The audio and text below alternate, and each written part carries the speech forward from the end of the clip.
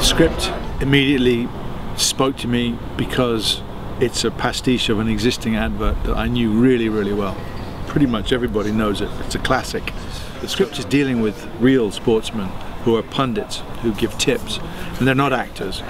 I have to get a performance out of them to some degree, but the script as well is clever because it doesn't require real performances. The actual acting is coming from our actresses, and they are reactive. But what's interesting is you put them in the room and their reactions are great, really real, very good. One take on. Let's have background action and action.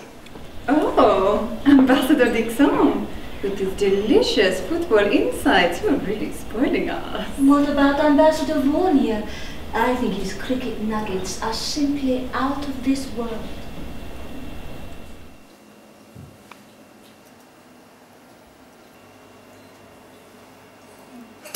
Just kick Lee.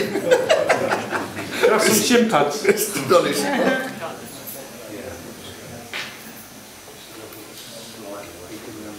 My line to Stuart. Oh, Ambassador Greenwood, with these delicious rugby insights, you are really spoiling us. Why'd I do that? Where'd that come from?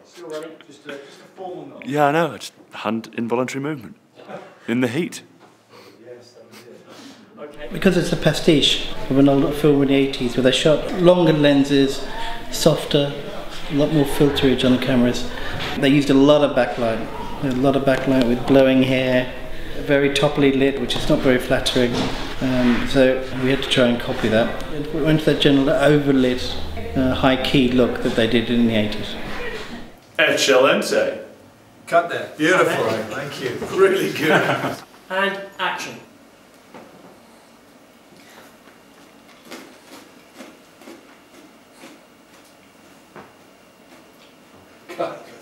Cut there.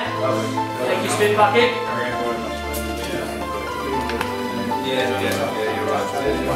My name is Tina Simmons and I worked on the original commercial Ferrero Rocher, and it's like stepping back in time. I was wearing similar makeup and hair and also the same sort of dress. No! Watch out, fellas, come on. Come on. Lee, get off! Oh, Calm it down, fellas. Not now. Not now. Leave it out. Look at her eyes. Cut there. I'm not sure how many more we can do of those. Can we have a stunt man in, please? Oh, Ambassador Nicholls, with these delicious racing insights, you are really spoiling us. Enchilada. Oh. Oh, sorry, lost it.